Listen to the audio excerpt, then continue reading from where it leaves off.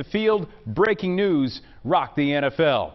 The League and Players Association have agreed to a settlement in the discipline of Pro Bowl quarterback Deshaun Watson. He gets an 11-game suspension and faces a fine of $5 million after being accused by 24 women for sexual misconduct during massage sessions. Watson spoke to the media following the announcement. You know, I have to be able to take steps and put pride to the side, and I'm going to continue to stand on my innocence and keep pushing forward. And I've always, you know, stood on not disrespecting or sexual assaulting anyone. What are you apologizing for then? What are you apologizing for? For everyone that was affected about this situation. There was a lot of people that was triggered.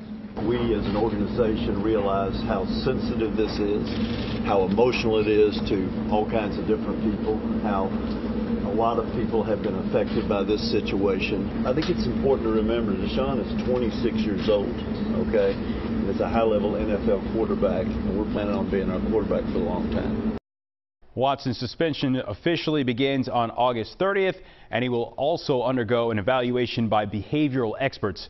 The one thing to note that's pretty critical here, during that press conference, he never apologizes to the alleged victims. In fact, he maintains his innocence. We'll have more reaction at 5.